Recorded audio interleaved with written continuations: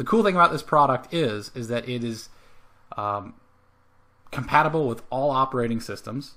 It requires no installation of any software of any sort, and you can get started in just a few minutes. As a matter of fact, what I'm about to do is just go ahead and get connected to it.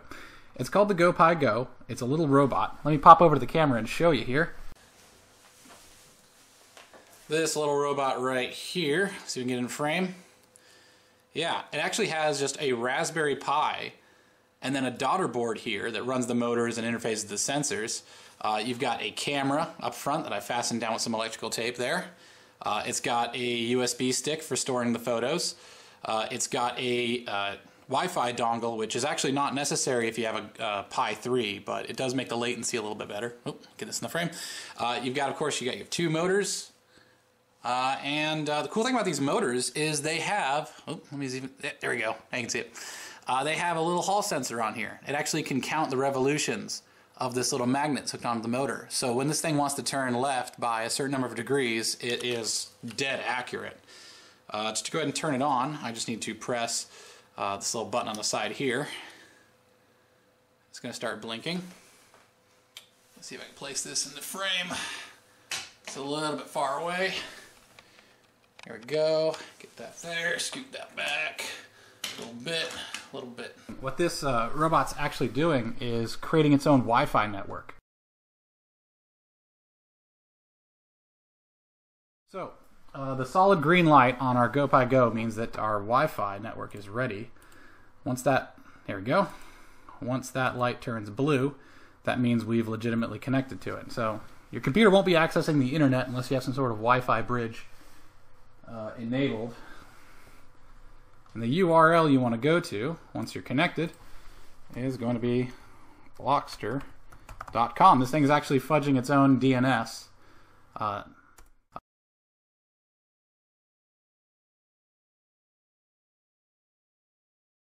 now we're connected, and you can tell we're connected because the light on the GoPiGo is blue. You do not need any more login information, and you will still see this little thing here saying that you can't access the internet because the GoPiGo is not the internet.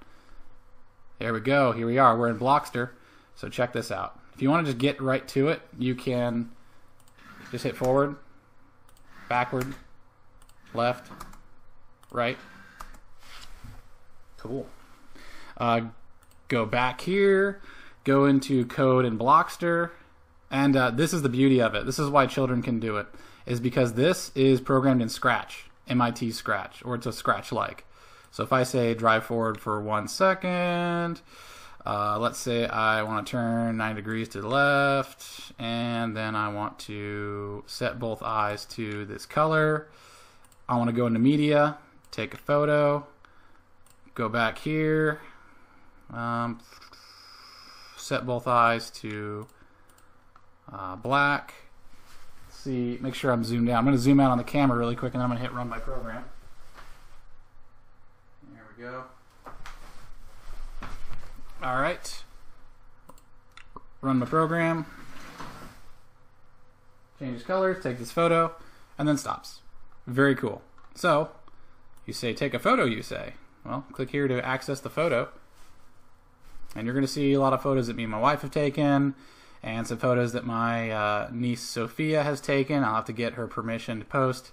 Here's me needing a shave. There's my niece giving it a try, looking quizzical. Here's her looking quizzical again, taking a photo of herself. And here's her album here. So these are photos that were taken at my over Thanksgiving.